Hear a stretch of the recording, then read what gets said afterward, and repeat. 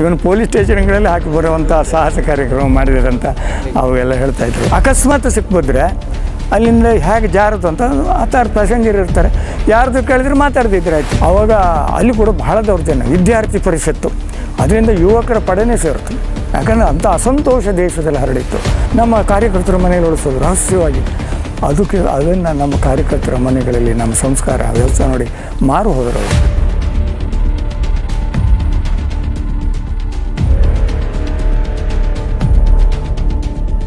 ಹಾಗೆ ಅವ್ರು ಏನು ಮಾಡ್ತಾಯಿದ್ರು, ಶೇಖರ್ ನಾರಾಯಣ ಈ ಗೋಣಿ ಚೀಲ ಹಳ್ಳಿಯವ್ರ ಹಾಗೆ ಒಂದು ತಲೆಗೆ ಮುಂಡಾಸ್ ಕಟ್ಕೊಂಡು ಒಂದು ಲುಂಗಿ, ಈ ಎಲ್ಲ ಅಡಿಕೆ ವ್ಯಾಪಾರ ಮಾಡೋರು ತಲೆ ಮೇಲೆ ಅಡಿಕೆ ಗೋಣಿಯಲ್ಲಿ ಒಂದು ಅರ್ಧ ಗೋಣಿ ತುಂಬಿಸ್ಕೊಂಡು ಮೇಲೆಲ್ಲ ಅಡಿಕೆ ಕೆಳಗಡೆ ಗೊತ್ತಾಗಲ್ಲ, ಹೊರಗಿಂದ ನೋಡಿದ್ರೆ ಅಡಿಕೆ ತಾಗುತ್ತೆ ಕೈಗೆ, ಒಳಗಡೆಯಿಂದ ಇರ್ತಾಯಿತ್ತು. ಅದನ್ನು ರೋಡ್ ಸೈಡಿಗೆ ತರೋದು ಹೊತ್ಕೊಂಡು. ಕೇಳಿದ್ರೆ ಏನಿಲ್ಲ, ಅಡಿಕೆ ಮಾರಾಟಕ್ಕೆ ಗೌರ್ಮೆಂಟ್ ಬಸ್ ಹೋಗ್ತಾಯಿತ್ತು, ಅದರಲ್ಲಿ ಕೂತ್ಕೊಳ್ಳೋದು. ಅದರಲ್ಲಿ ಬೆಂಗಳೂರಿಗೆ ಅದನ್ನು ಸಾಕ್ತಾಯಿದ್ರು ಅವರು.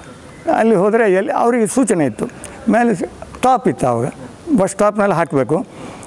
ಅಕಸ್ಮಾತ್ ಸಿಕ್ಕಿದ್ರೆ ಅಲ್ಲಿಂದ ಹೇಗೆ ಜಾರದು ಅಂತ 10 ಪ್ಯಾಸೆಂಜರ್ ಇರ್ತಾರೆ, ಯಾರ್ದು ಕೇಳಿದ್ರೆ ಮಾತಾಡ್ತಿದ್ರೆ ಆಯಿತು, ಸುಮ್ಮನೆ ಇರೋರು, ನಮ್ಮದಲ್ಲಪ್ಪ ಅಂಥೇಳಿ ಸುಮ್ಮನೆ ಇರಬೇಕು. ಆ ಥರದ ಸೂಚನೆ ಅಂದರೆ ಎಲ್ಲ ಪಾಲನೆ ಮಾಡಿ. ಆದರೆ ಅದು ಗೊತ್ತಾಗಲಿಲ್ಲ. ಆದರೆ ಒಂದು ಸಲ ಶಿವಮೊಗ್ಗಕ್ಕೆ ಹೋದಾಗ ಮಾತ್ರ ಸಿಕ್ಕಿದ್ರಂತ ಇವರು ಜಾರ್ಕೊಂಡ್ರು ಮಾತ್ರ. ಅದೇನು ಅಂತ ನೋಡಿದ್ರು, ಅದೇನೋ ಭಾರ ಇತ್ತು, ಅವ್ರಿಗೇನು ಅನುಮಾನ ಬಂದು ಬಿಡಿಸ್ಬಿಟ್ಟಿದ್ದಾರೆ. ಅದರೊಳಗೆ ಕಾಳೆ ಕಟ್ಟು, ಅದು ಗೊತ್ತಾಗಲಿಲ್ಲ ಅವ್ರಿಗೆ, ಏನಿದು ಕಾಳೆ ಅಂತಿದೆ, ಏನೋ ಪೇಪರು ಅಂತ ಆ ಥರ ಏನೋ ಸಿಗ್ತೈತೆ ಅವರಿಗೆ, ಆಮೇಲೆ ಗೊತ್ತಾಗಿರ್ಬೋದು. ಅಷ್ಟರಲ್ಲಿ ಇವರಿಗೆ ಪ್ಯಾಸೆಂಜರೆಲ್ಲ ಗುಂಪು ಕುಡಿದ್ರಲ್ಲ, ಗುಂಪಿನಲ್ಲಿ ಜಾರ್ಬಿಟ್ರು. ಹಾಗಾಗಿ ಇಲ್ಲಿಂದ ಏನು ಸಮಸ್ಯೆ ಆಗಲಿಲ್ಲ ಯಾರಿಗೂ ಕಾಳೆ ಬಗ್ಗೆ, ಬ್ಯಾಂಗ್ಳೂರಿನವರಿಗೆ ಇಟ್ಬಿಟ್ಟು.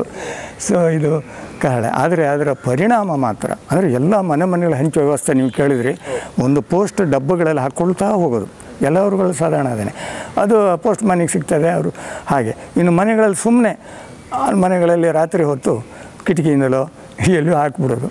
ಇವನು ಪೊಲೀಸ್ ಸ್ಟೇಷನ್ಗಳಲ್ಲಿ ಹಾಕಿ ಬರುವಂಥ ಸಾಹಸ ಕಾರ್ಯಕ್ರಮ ಮಾಡಿದಾರಂತ ಅವೆಲ್ಲ ಹೇಳ್ತಾಯಿದ್ರು. ಹೀಗೆ ಅದು ಪ್ರಚಾರ ಆಗಿ ಅದರ ಬಗ್ಗೆ ಮತ್ತೆ ಯಾವಾಗಲೂ ಒಂದು ರಹಸ್ಯ ಸಂಗತಿ ಅಂದ ಕೂಡಲೇ ಜನರಿಗೂ ಕುತೂಹಲ ಜಾಸ್ತಿ. ಅದನ್ನು ನನಗೂ ಓದಬೇಕು, ನಮಗೂ ಕಳಿಸಿ, ನಮಗೂ ಕೊಡಿ ಅಂತ ಆ ರೀತಿಯಾಗಿ ಕಾಳೆ ಇಷ್ಟೊಂದು ಪ್ರಚಾರ ಸ್ಟೇಟ್ನಲ್ಲಿ ಆಯಿತು. ಬೇರೆ ಸ್ಟೇಟ್ನಲ್ಲಿ ಬೇರೆ ಹೆಸರಿನಲ್ಲಿ ಮಾಡಿದ್ದಾರೆ, ನಮ್ಮ ಸ್ಟೇಟ್ನಲ್ಲಿ ಕಹಳೆ ಅಂತ. ಅದರಲ್ಲಿ ಎಲ್ಲ ಸುದ್ದಿಗಳು ಬರ್ತಾಯಿತ್ತು. ಹಾಗೆ ಆ ಕಹಳೆಯ ಒಂದು ಕತೆ ಹೇಳಬೇಕಾದ್ರೆ ಮತ್ತು ಕೆಲವು ಸಣ್ಣ ಆಗ ಹಿಂದೆ ಜಾಗರಣ ಪ್ರಕಾಶನ ಅಂತ ಸಣ್ಣ ₹1 ಪುಸ್ತಕಗಳೆಲ್ಲ ಮಾಡ್ತಾಯಿದ್ವಿ ನಾವು. ಅದರಲ್ಲಿ ಒಂದೊಂದು ಸಬ್ಜೆಕ್ಟ್ ತಗೊಂಡು ನಮ್ಮ ಸಂಘದ ಬಗ್ಗೆ ಅಪಪ್ರಚಾರ ಮಾಡ್ತಾರಲ್ಲ, ಅದಕ್ಕೆ ಉತ್ತರ ರೂಪದಲ್ಲಿ ಮಾಡ್ತಾರೆ. ಆ ರೀತಿಯಲ್ಲಿ ತುರ್ತು ಪರಿಸ್ಥಿತಿಯಲ್ಲಿ ಕೂಡ ನಾವು ಅಂಥದ್ದು ಮಾಡಿ ಹಂಚಿದ್ದೀವಿ ರಹಸ್ಯವಾಗಿ. ಆಗ ಪ್ರಿಂಟಿಂಗ್ ಎಲ್ಲ ನಮಗೆ ಮಿಷನೆಲ್ಲ ಇತ್ತಲ್ಲ, ಹಾಗಾಗಿ ನಮಗೆ ಅನೇಕ ಸಣ್ಣ ಒಂದು ತುರ್ತು ಪರಿಸ್ಥಿತಿಯ ವಿರುದ್ಧವಾಗಿ ಸಣ್ಣ ಹೊತ್ತಿಗೆಗಳನ್ನು ಮಾಡಿ ಅದನ್ನು ಕೂಡ ಹಂಚಿದ್ದೀವಿ. ಹೀಗೆ ಎಡಿಟರ್ ನೀವೇ ಆಗಿದ್ರಿ? ಇಲ್ಲ, ಯಾರು ಎಡಿಟರ್? ಅದಕ್ಕೆ ಸಂಪಾದಕೀಯ ವ್ಯವಸ್ಥೆ ಇಂಥದ್ದು ವಿಷಯ ಇರಬೇಕು ಅಂತ ಅದಕ್ಕೆ ನಮ್ಮ ಬೈಠಕ್ಕೆಲ್ಲ ಆವಾಗ ಸೇರ್ಲಿಕ್ಕೆ ಆಗ್ತಿರ್ಲಿಲ್ಲ. ಅಲ್ಲಿ ಸೇರಿದಾಗ ಯೋಚನೆ ಮಾಡಿ, ಅದು ಮುಖ್ಯವಾಗಿ ರವೀಂದ್ರ ಅವರು, ದಾಮ ರವೀಂದ್ರ ಮತ್ತು ಶ್ರೀಧರ ಭಟ್ರು, ನಮ್ಮ ಉರಿ ಮಜಲು, ಒಂದು 2 ಪೇಜು ಆಗ್ತಾಯಿತ್ತು, 1 ಪೇಜು ಹೆಚ್ಚಾಗಿ, 1 ಅಥವಾ 2, 1 ಪೇಜ್. ಆಮೇಲೆ ದೂಗು ಲಕ್ಷ್ಮಣ, ಹೀಗೆ ಒಂದು 2-3 ಜನ, ಸೋಮನಾಥ್ ನಾಯ್ಕು, ಅವರೆಲ್ಲ ಸಾಧಾರಣ ಎಡಿಟೋರಿಯಲ್ ಬೋರ್ಡ್ ಇದ್ದಾಗೆ ಅದಕ್ಕೆಲ್ಲ ನಡೆಸ್ಕೊಂಡು ಹೋಗ್ತಾಯಿದ್ರು. ಕೊನೆಯವರೆಗೂ ಯಶಸ್ವಿಯಾಗಿ ನಡೀತು, ಅವ್ರಿಗೆ ಹಿಡಿಲಿಕ್ಕೆ ಆಗಲಿಲ್ಲ ಅದನ್ನು ಕಹಳೆ. ಮತ್ತು ಈ ಹೊತ್ತಿಗೆಗಳು ಕೂಡ ನಾವು ಮಾಡಿ ಸಾಕಷ್ಟು ಪ್ರಚಾರ ಆಯಿತು, ಜನರಲ್ಲಿ ಒಂದು ಜಾಗೃತಿ ನಿರ್ಮಾಣ ಆಯಿತು. ಅದು ನಮಗೆ ನಂತರ ಇಲೆಕ್ಷನ್ ಬಂತಲ್ಲ 72ರಲ್ಲೂ ಡಿಕ್ಲೇರ್ ಮಾಡಬೇಕಾಯ್ತು. ಹಾಗೆ ಆ ಸಂದರ್ಭದಲ್ಲಿ ಅದರ ಪ್ರಭಾವದಿಂದ ಇಲೆಕ್ಷನ್ನಲ್ಲಿ ಕರ್ನಾಟಕದಲ್ಲಿ ನಾವು ಅಲ್ಲಿ ಕಾಂಗ್ರೆಸ್ ಬಂತು, ದಕ್ಷಿಣದ 4 ರಾಜ್ಯಗಳಲ್ಲಿ ಕಾಂಗ್ರೆಸ್ ಬಂತು. ಆದರೆ ಆವಾಗ ಕಾಂಗ್ರೆಸ್ ಇಬ್ಬಾಗ ಆಗಿತ್ತು.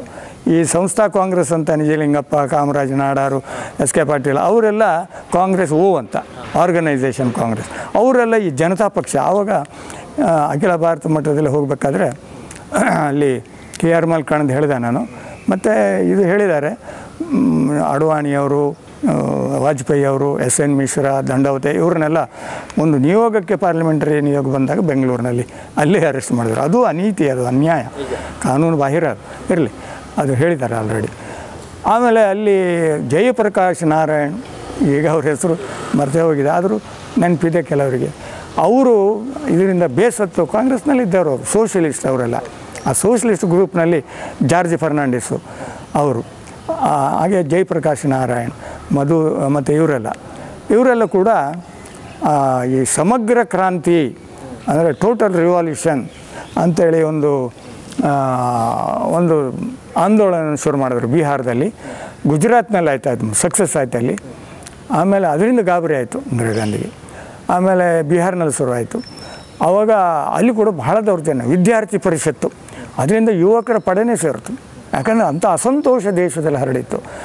ಆವಾಗ ವಿದ್ಯಾರ್ಥಿ ಪರಿಷತ್ತು ಲೀಡ್ ತಗೊಳ್ತು. ಹಾಗೆ ಯುವಕರನ್ನೆಲ್ಲ ಸೇರಿಸಿ ಎಲ್ಲಿವರೆಗಂದರೆ ಜಯಪ್ರಕಾಶ್ ನಾರಾಯಣರನ್ನು ಮುಗಿಸುವ ದೃಷ್ಟಿಯಿಂದ ಅವ್ರ ಮೇಲೆ ಲಾಠಿ ಚಾರ್ಜ್ ಮಾಡಿದ್ರು ನೇರ. ಅಂಥ ಸಂದರ್ಭದಲ್ಲಿ BN ಗೋವಿಂದಾಚಾರ್ಯ ಅಂಥೇಳಿ BJPಯ ಸೆಕ್ರೆಟರಿಯಲ್ಲಿ ಇದ್ದರು ಅವರು. ಈಗ ಅವರು ಬೇರೆ ಏನೋ ಸಂಸ್ಥೆ ಮಾಡ್ಕೊಂಡಿದ್ದಾರೆ ಅವರು. BN ಗೋವಿಂದಾಚಾರ್ಯ ಹಳೆ ಭಾಳ ದೊಡ್ಡ ಕಾರ್ಯಕರ್ತರು ಅವರು. ಡಿಲ್ಲಿಯಲ್ಲಿ ಇರ್ತಾಯಿದ್ರು, BJP ಆಫೀಸ್ನಲ್ಲಿ ಕೂತ್ಕೊಳ್ತಾಯಿದ್ರು ಡೆಲ್ಲಿಯಲ್ಲಿ. ಸೊ ಅಲ್ಲಿ ಅವರು ತಡೆದು ಬಿಟ್ರು, ಅಲ್ಲಿ ಆ ಲಾಠಿ ಅವ್ರಿಗೆ ಬಿತ್ತು. ಇಲ್ಲದಿದ್ದರೆ ಇವ್ರಿಗೆ ಏನಾಗ್ತಿತ್ತು ಹೇಳಲಿಕ್ಕೆ ಸಾಧ್ಯ ಇಲ್ಲ, ಇಂಥದ್ದೆಲ್ಲ. ಮತ್ತು ಅವಾಗೆಲ್ಲ ಆಶ್ಚರ್ಯ ಅಂದರೆ ಇವರೆಲ್ಲ ಇದರಲ್ಲೇ ಮೇಲೆ ಬಂದವರು, ಲಾಲು ಪ್ರಸಾದ್ ಯಾದವ್, ನಿತೀಶ್ ಕುಮಾರ್, ಶರದ್ ಯಾದವ್, ಈ ಬ್ಯಾಚೆಲ್ಲ ಸೋಷಲಿಸ್ಟ್ರದ್ದು, ಜಾರ್ಜ್ ಫರ್ನಾಂಡಿಸು, ಇವರೆಲ್ಲ ಕೂಡ ಅದರೊಟ್ಟಿಗೆ ಬಂದವರು. ನಮ್ಮನ್ನು ಹೇಟ್ ಮಾಡ್ತಾ ಇದ್ದವರು ಅವರು. ಆದರೆ ಜಯಪ್ರಕಾಶ್ ನಾರಾಯಣ ಇದರಲ್ಲಿ ಮತ್ತು ಇಂದಿರಾ ಗಾಂಧಿಯ ಒಂದು ಇದರಿಂದ ಅವರಿಗೆ ವಿರುದ್ಧ ಆಗಿ ನಮ್ಮೊಟ್ಟಿಗೆ ಕೈ ಜೋಡಿಸಿದರು. ಆದರೆ ಆಮೇಲೆ ಅವ್ರು ಬಿಡಿ, ನಿಮ್ಗೆ ಗೊತ್ತಲ್ಲ, ಅವ್ರು ಯಥಾ ಪ್ರಕಾರ ಅವರ ಬುದ್ಧಿ ತೋರಿಸಿದ್ರು. ರಾಜನಾರಾಯಣ್ ನಿಜವಾಗಲೂ ಅವರು ಸೋಷಲಿಸ್ಟು. ರಾಜನಾರಾಯಣ್ ಇಂದಿರಾ ಗಾಂಧಿಯನ್ನು ರಾಯ್ಬರೇಲಿಯಲ್ಲಿ ಸೋಲಿಸಿದವರು ಇಲೆಕ್ಷನ್ನಲ್ಲಿ 71ರಲ್ಲಿ. ಅವರು ರಾಜನಾರಾಯಣ್ ಸೋಷಲಿಸ್ಟು. ಅವರು ಆ ಕೇಸನ್ನು ಇದು ಮಾಡಿ ಅದರಲ್ಲಿ ಇವರಿಗೆ ಶಿಕ್ಷೆ ಆಯಿತು. ಯಾರಿಗೆ? ಇಂದಿರಾ ಗಾಂಧಿಗೆ. ಅದಕ್ಕೋಸ್ಕರ ತೋರಿಸಿ ಹಾಕಿದರು. ಇನ್ನು ಜಾರ್ಜ್ ಫರ್ನಾಂಡಿಸ್ರದ್ದು ಡೈನಮೈಟ್ ಕೇಸ್ ಅಂತ ಒಂದಾಯಿತು. ಡೈನಮೈಟ್ ಕೇಸ್ ಅಂದರೆ ಅವರು ಒಂದು ರೈಲು ಹಳಿ ಹತ್ತಿರ ಎಲ್ಲಿ ಒಂದು ಡೈನಮೈಟ್ ಇಟ್ಟು ಅವರು ಹೊಡಿಸಿದ್ರು ಅದನ್ನು. ಅದು ಗೊತ್ತಾಯಿತು ಜಾರ್ಜ್ ಫರ್ನಾಂಡಿಸ್. ಅವರೇ ಹುಡುಕ್ತಾಯಿದ್ರು. ಜಾರ್ಜ್ ಫರ್ನಾಂಡಿಸ್ ಎಲ್ಲೂ ಹೋದರೂ ಕೂಡ ಸಂಘದ ಮನೆಯಲ್ಲಿ ಅವರಿಗೆ ಬೇರೆ ಎಲ್ಲಿ ಅವರಿಗೆ ಆಶ್ರಯ ಯಾರು ಕೊಡ್ತಾರೆ? ಹೋಟೆಲ್ ನಿಂತರೂ ಗೊತ್ತಾಗುತ್ತೆ ಅಂಥ ವ್ಯಕ್ತಿತ್ವ ಅವ್ರದ್ದು. ಆವಾಗಲೇ ದೊಡ್ಡ ಹೆಸರು ಗಳಿಸಿದ್ರು ಅವರು ಸಿಗಲೇ ಇಲ್ಲ. ನಮ್ಮ ಕಾರ್ಯಕರ್ತರ ಮನೆಯಲ್ಲಿ ಉಳಿಸೋದು ರಹಸ್ಯವಾಗಿ. ಅದನ್ನು ನಮ್ಮ ಕಾರ್ಯಕರ್ತರ ಮನೆಗಳಲ್ಲಿ ನಮ್ಮ ಸಂಸ್ಕಾರ ವ್ಯವಸ್ಥೆ ನೋಡಿ ಮಾರು ಹೋದರು ಅವರು. ಆಮೇಲೆ ನೋಡಿ ವಾಜಪೇಯಿ ಅಂದರೆ ಅವರು ಬಹಳ ಗೌರವ ಕೊಡ್ತಾಯಿದ್ರು. ಅವರನ್ನು ಸೇರಿಸ್ಕೊಂಡ್ರು ಕೂಡ ವಾಜಪೇಯಿ ಅವರ ಸರ್ಕಾರದಲ್ಲಿ. So George Fernandes Konkan rail ಕೂಡ ಮಾಡಿದ್ರು, ಒಳ್ಳೆ ಕೆಲಸ ಮಾಡಿದ್ರು. ಆದರೆ ಅವರು ತಮ್ಮ ಮೈಕಲ್ ಫರ್ನಾಂಡಿಸ್ ಅಂತ ಬೆಂಗಳೂರಿನಲ್ಲಿ ಯಾವುದೋ ಕಂಪ್ನಿಯಲ್ಲಿ ಅವ್ರನ್ನ ಹೇಳಿದ್ರು. ಅವ್ರಿಗೆ ಗೊತ್ತಿಲ್ಲ ಪಾಪ, ಅವರಿಗೆ ಸಿಕ್ಕಾಪಟ್ಟೆ ಹಿಂಸೆ ಕೊಟ್ಟರು ಮೈಕಲ್ ಫರ್ನಾಂಡಿಸಿಗೆ. ಸೊ ಇದೆಲ್ಲ ಕೂಡ ಆಗಿನ ಇದು ಪ್ರಾಂತ ಮಟ್ಟದಲ್ಲಿ. ಈ PGR ಸಿಂಧಿಯರು ಅವರು RSS ನಮ್ಮ ಮಧುಕರ ಇದೆಯಲ್ಲ ಯಾದವ್ ಸ್ಮೃತಿ, ಅದಕ್ಕೆ ಆವಾಗ ಹೆಸರು ಬಂದಿರಲಿಲ್ಲ. ಅಲ್ಲಿ ಕಾರ್ಯಾಲಯದಲ್ಲಿ ಡಾಕ್ಟರ್ ಉಪೇಂದ್ರ ಶೆಣೈ ಮತ್ತು ಅವರು ಒಟ್ಟಿಗೆ ಒಂದೇ ಕಾರ್ಯಾಲಯದಲ್ಲಿ ಇರ್ತಾಯಿದ್ರು ವಾಸ. ABVPಯ ಸ್ಟೇಟ್ ಸೆಕ್ರೆಟರಿ ಅವರು PGR ಸಿಂಧಿಯಾ. ಅವ್ರನ್ನೂ ಬೆಳಿಗ್ಗೆ ಒಂದೇ ಒಟ್ಟಿಗೆ ಅರೆಸ್ಟ್ ಮಾಡಿದ್ರು, ಉಪೇಂದ್ರ ಶೆಣೈ ಮತ್ತು PGR ಸಿಂಧಿಯಾ ಅಂಥ ಕಾರ್ಯಕರ್ತರು. ಜೈಲಿನಲ್ಲಿ ಈ ಸೋಷಲಿಸ್ಟರು ಎಲ್ಲ ಪಾಪ ಅವರಿಗೆ ಏನೋ ತಲೆ ಇದು ಮಾಡಿ ಅವರು ಆಚೆ ಹೋದರು. ಆಗಲಿ ಅವರಿಗೆ ಅಧಿಕಾರ ಸಿಕ್ತು. ನಮ್ಮೊಟ್ಟಿಗೆಲ್ಲ ಒಳ್ಳೆ ವ್ಯವಹಾರ ಇಟ್ಕೊಂಡಿದ್ರು. ಆ ಥರ ಎಲ್ಲ ಏನೇ ಇದಿಲ್ಲ. ಹಾಗೆ PGR ಇಂಥದ್ದೆಲ್ಲ ಭಾಳ ಆಯಿತು. ದೇವೇಗೌಡರು ಕೂಡ ವಿರೋಧ ಮಾಡಿದರು ತುರ್ತು ಪರಿಸ್ಥಿತಿಯಲ್ಲಿ. ರಾಮಕೃಷ್ಣ ಹೆಗಡೆ ಅವರೆಲ್ಲ ಚೀಫ್ ಮಿನಿಸ್ಟರ್ ಆದರು, ಪ್ರಧಾನಿನೂ ಆದರು. ಯಾರ್ಯಾರು ತುರ್ತು ಪರಿಸ್ಥಿತಿ ಒಳ್ಳೆ ಕೆಲಸ ಮಾಡಿದರು, ಅವ್ರಿಗೆ ರಿವಾರ್ಡ್ ಸಿಕ್ತು, ಫಲ ಸಿಕ್ತು. ದೇವೇಗೌಡರು ಇರ್ಬೋದು, ರಾಮಕೃಷ್ಣ ಹೆಗಡೆ ಇರ್ಬೋದು, ಯಡಿಯೂರಪ್ಪನವರು ಇರ್ಬೋದು, ಬಿಡಿ ನಮ್ಮವರು ಹೇಗೂ ಕೆಲಸ ಮಾಡಿದರು. ಘಂಟಾನಾದ ಕಾರ್ಯಕ್ರಮದ್ದು ಒಂದು ಶಿವಮೊಗ್ಗ ಹೌದು ಪಾಪ್ಯುಲರ್ ಆಗಿದೆ. ಹೌದು, ಆಂಬ್ಯುಲೆನ್ಸ್ ಅಲ್ಲ ಅಗ್ನಿಶಾಮಕದನ್ನು ಓಡಾಡಿಸಿಕೊಂಡು ಆಗುವಾಗ ಕಾರ್ಯಕ್ರಮ ಸಮಾಪ್ತ ಆಗಿರುತ್ತೋ.